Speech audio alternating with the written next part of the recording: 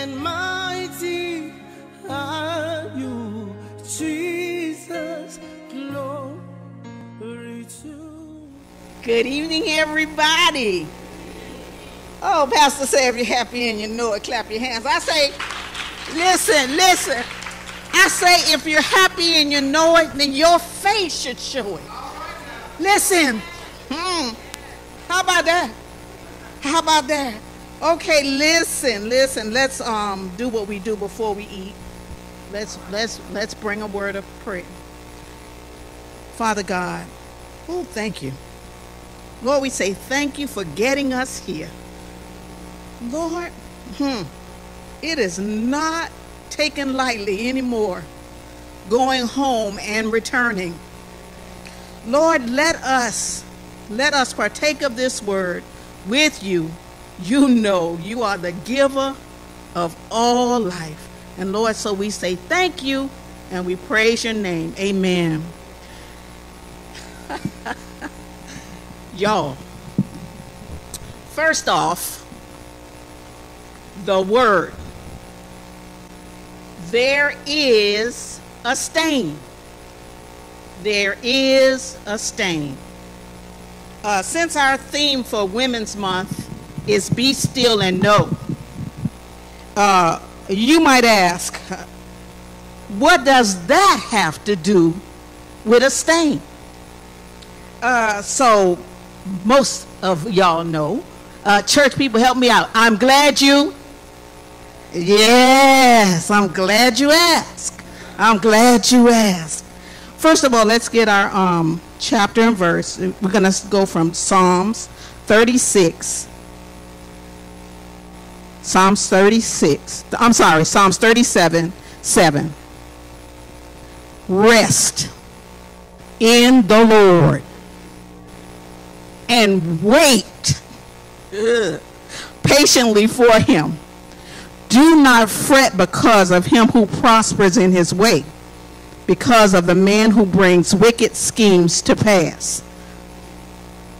We were given this opportunity, and I'm sorry, I didn't say my thank yous. Thank you to Pastor for allowing this to happen, and thank you for Deaconess Joan Demery, who thought that I could do this. I'm shaking, but I'm gonna go on. She told me, oh, you got it, I'm not worried about you.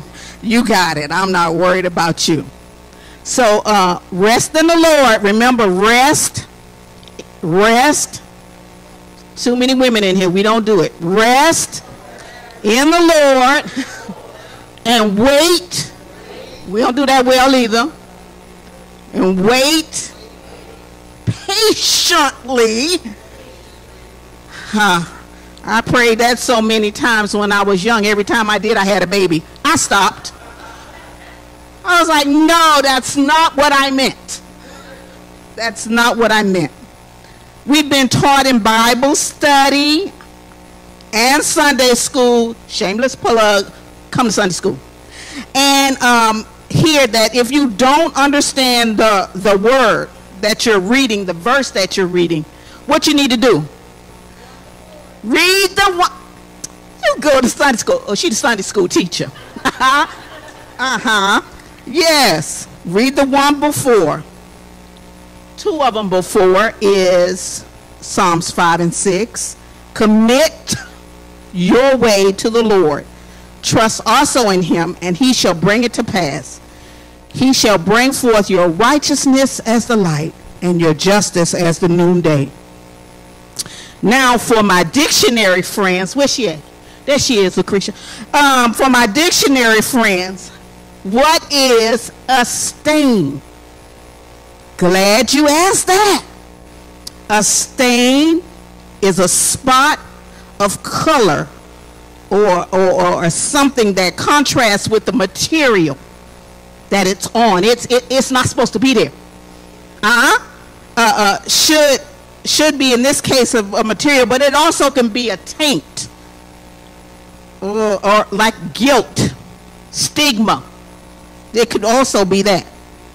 Y'all, when I first started this study for the word tonight, I was given a whole nother way In fact, tonight, it was still in my book, and I dropped it in the bathroom. First lady brought this to me, talking about, here's your notes. I said, no.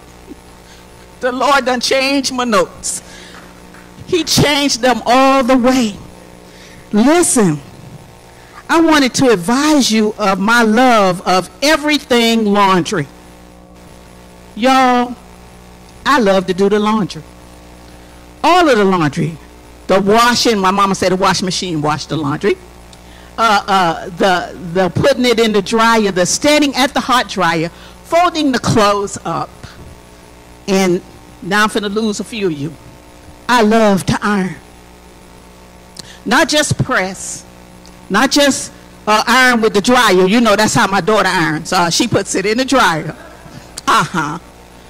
No, I iron for the young and the old. I starch for 3-year-olds.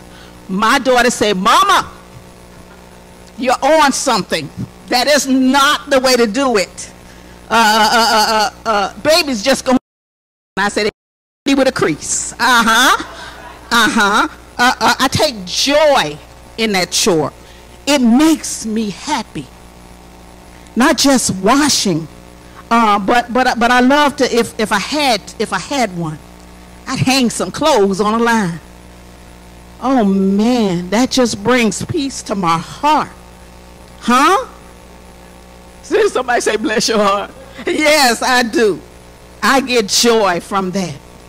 I've had people, children, from my kids' school when they were growing up, adults now, bring me things and say, hey, can you get this stain out? I don't mind. It's called a wash day challenge. I'm challenged by it. I fret over it. I soak it. I rub on it.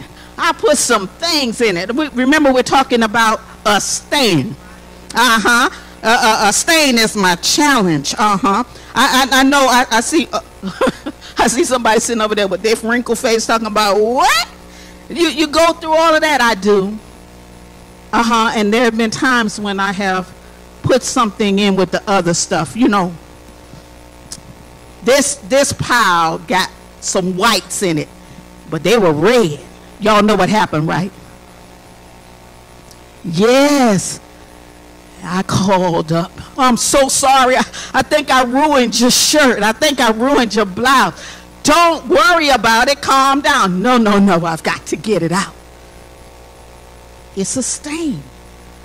I've got to get it out. This shirt started out white. It's lavender. It was pretty. But that's not the color that it started out. Hey? So I soaked and I put in and I changed the water, and pretty soon, by and by, like the next day maybe, it was white again.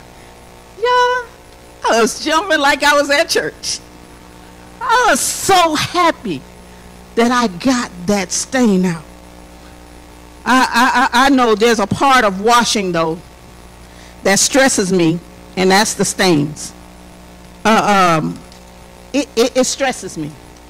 Okay? And I say, what does this have to do with be still and know?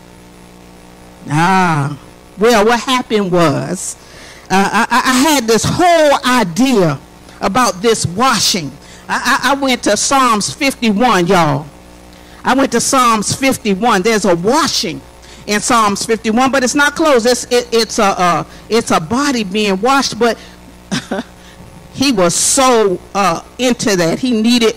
This is David. He needed to wash because have mercy upon me, God, according to your loving kindness, according to the multitude of your tender mercies. Blot, got me. Got me. That's a trigger word for me. Blot out, my transgressions.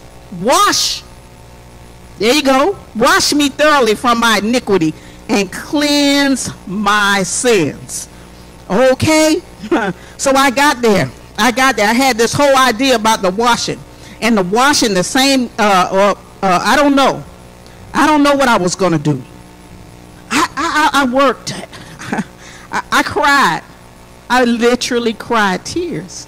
Because I was like, God, that's all I got. That's not going to do it. You need to give me something.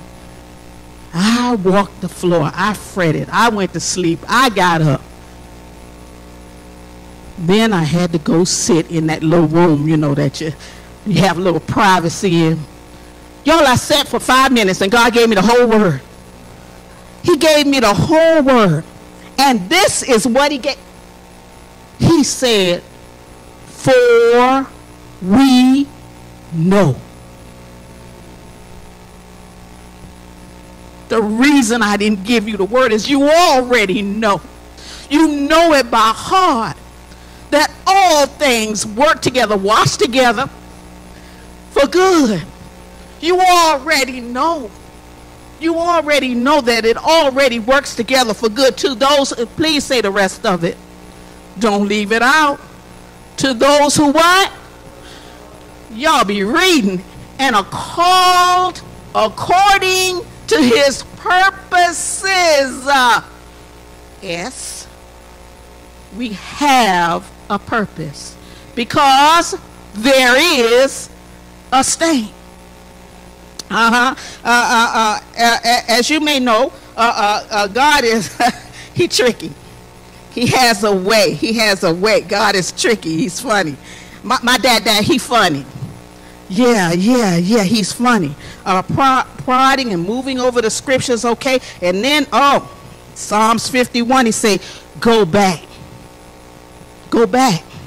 Now that you're still, go back to Psalms 51. It says, 51:1, have mercy upon me, O God, according to your loving kindness. Remember, blot out the transgressions. Wash me thoroughly from my iniquity. Cleanse me from my sin. For I acknowledge my spot. I acknowledge my stain. I acknowledge that I'm dirty. I acknowledge that I'm not clean. And when you bring me your clothes and tell me to get the stain out, but you tried to get it out yourself first and you didn't tell me, I'm not going to look at her. God says that's how y'all do me. You bring me your stains. You bring me your guilt and your shame. But you done tried to wash it yourself. You done tried some of the things I use. You done tried some Tide. This is a commercial. Okay. Tide, people get in contact with me. You done tried some Dawn dishwashing liquid. You done tried some Arm & Hammer baking soda. You done tried some things to get your stain out before you brought it to God, but it didn't work. You done tried some alcohol, and you done tried to get it out. It didn't come out. Why? Why didn't it come out? Because there's a different process. There's a different process with the Lord. You see, I use detergents. I use helpers. I use spot or stain removers. Renee got it. I see it on her face. She said, but the Lord uses the blood.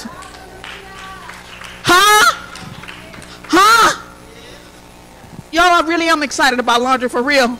But when I knew that God didn't use no Clorox, didn't stinky up the place with all that bleach, he used the blood. He uses the blood. He uses the blood. Oh, what?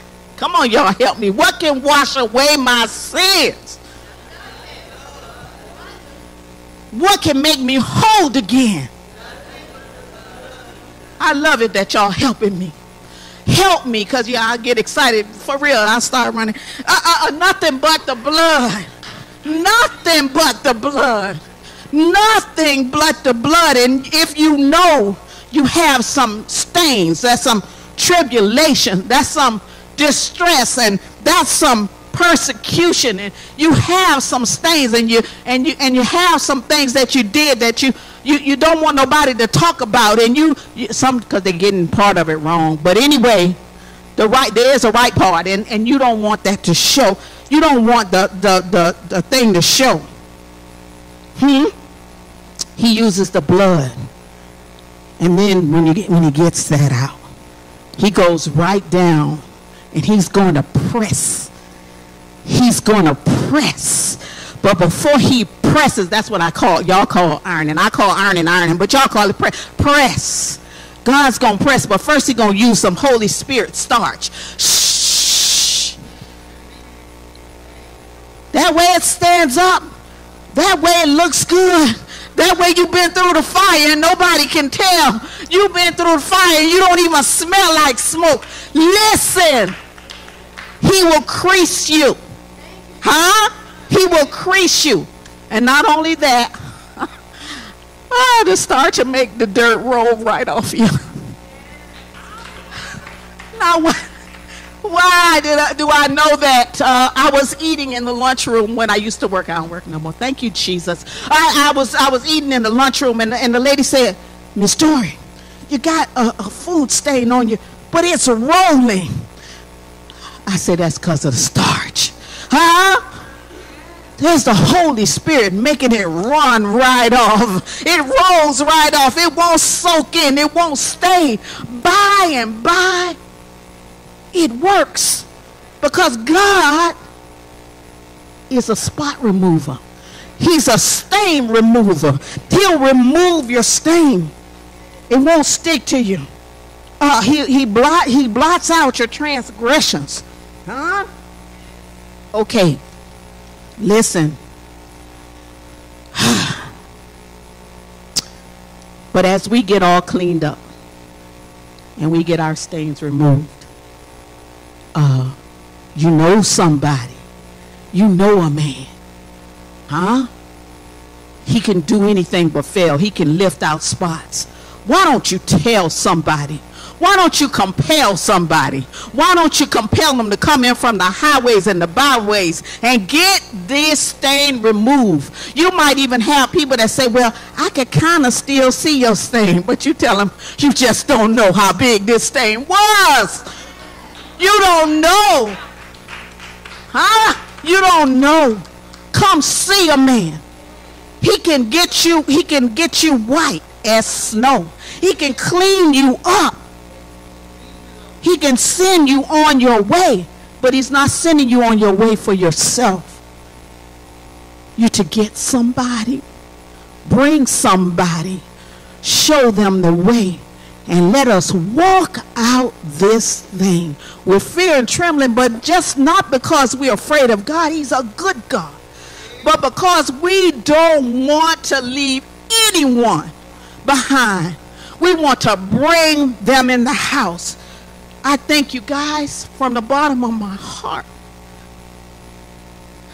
This is a big group compared to what's here on Wednesday nights. I'm not kidding. I want to thank you for coming. I want to thank you for listening.